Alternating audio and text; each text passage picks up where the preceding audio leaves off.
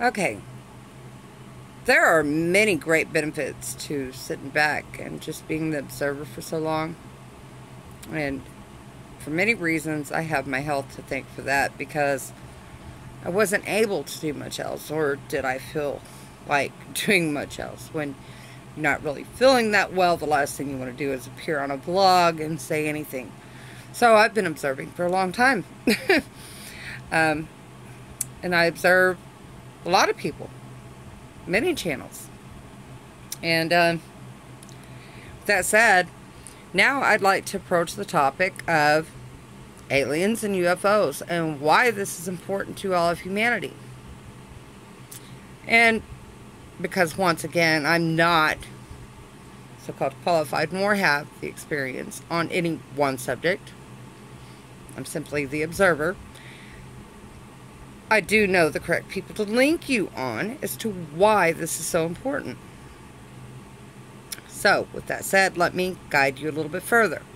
Bridget Nelson and her father are a great place to start on the importance of ET communication and why that is important to humanity.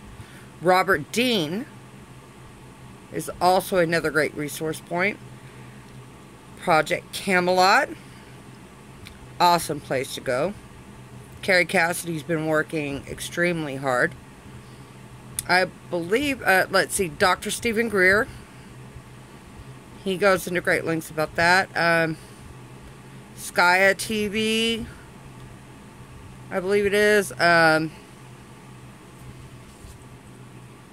dog, she's going to distract me again.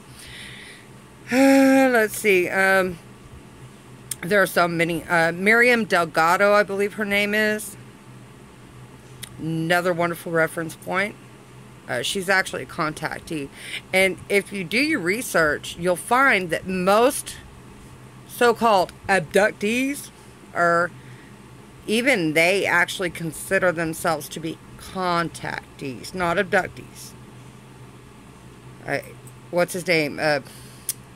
Zero Dark Matter, I believe. He's had his personal experiences. I hope you don't mind me putting that out there. I went to regression through his experience. And it's amazing what the ETs and those of higher intelligence are actually trying to help us with. It can also be seen through entities and channeling such as Bashar, Cryon, Abraham Hicks. Like I said, I've been observing everyone, so forgive me for throwing it all out there, but I think it's important for you all to know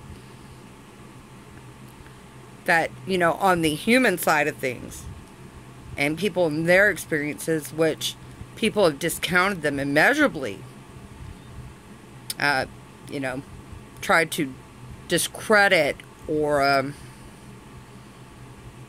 decharacterize these individuals for their own personal experiences with ETs. And there are good and bad. But the ETs have helped prevent nuclear warfare, radiation events. Our galactic brothers and sisters, this may sound far-fetched for many of you who have not already done your homework. Please check out Corey Good. Great reference material there. He's part of the Sphere Being Alliance with the Blue Avians. We've got, who else is on the front lines with this? There's so many that many of y'all may not be aware of. So I'm going to just throw out these names in hopes that, it will encourage you to further your research and open your mind a little bit as to what's truly going on around us, because our truth is, sci-fi is put out there as sci-fi, right? And a lot of things are put out as comedy, but once you realize there is so much truth to that, and that our truth is truly stranger than fiction, you won't be so quick to dismiss those and discredit those that come forth with their stories, because there are so many that are coming forth that it's you can't ignore it. You can't stay in your little ignorant bubble of bliss any longer, Because what, you're going to discredit the whole entire universe for, you know, coming up with their truth and their experiences? You're going to say they're all just nuts because you want to remain in a bubble of ignorant bliss? I mean, it gets to a point you can't any longer ignore what's going on around you. You have to venture outside yourself in your own little world. It'd be pretty arrogant to think we were alone in the universe after all anyway.